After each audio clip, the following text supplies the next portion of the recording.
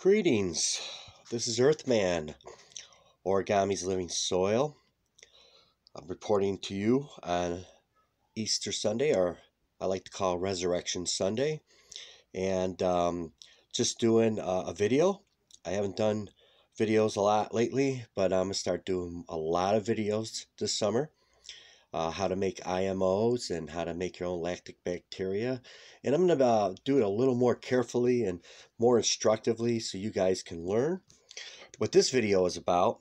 And I just, want you to know that that anything that, I know that I'm going to pass on to you, and anything I know, God passes on to me. I don't take credit for anything that I share with you guys.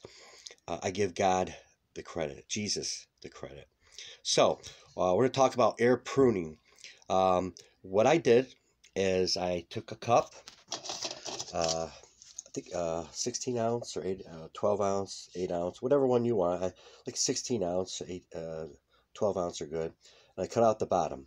Okay, I like this one, and I left the bottom.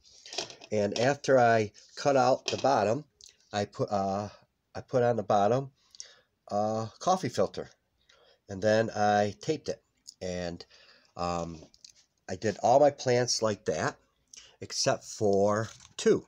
I got two, so that didn't do that. I didn't do it with the coffee filter. I left the bottom solid, like like a normal person would do. Oops, this one leaning a little bit, but straighten out this. So yeah, these plants, sunflowers, were starting to get a little big, and I didn't want the roots to get choked up. I want as least stress as possible for these roots, because that will mean big sunflowers. And so this is what it looks like when I took them out of these things right over here, the little planters. The taproot is just starting to go down, and I wanted to get it out of those containers before the taproot starts to wind itself back up again into a root ball instead of a root mass. So what's going to happen here, as these plants get bigger, the roots are going to go down, the taproot, and the taproot is going to hit the bottom where the filter is. And as you notice, I have these on a rack. They're not flat on the table. They're on a rack. That way, when that taproot comes out, it'll hit the air and it'll break off. And what that'll do is signal to the plant to send down more root taps or taproots. And when they get down, they'll break off and they'll do the same. And then just lots of different taproots will come down.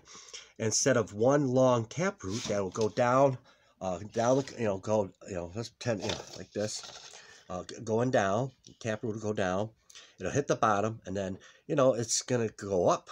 It's gonna go up, and it's gonna wrap itself in a circle around the cup. And I'm sure you've seen this when you've pulled your plants out of cups like this or planters. And that's not healthy for a plant to have its taproot do that. A taproot should just keep going down and down as deep as possible. Like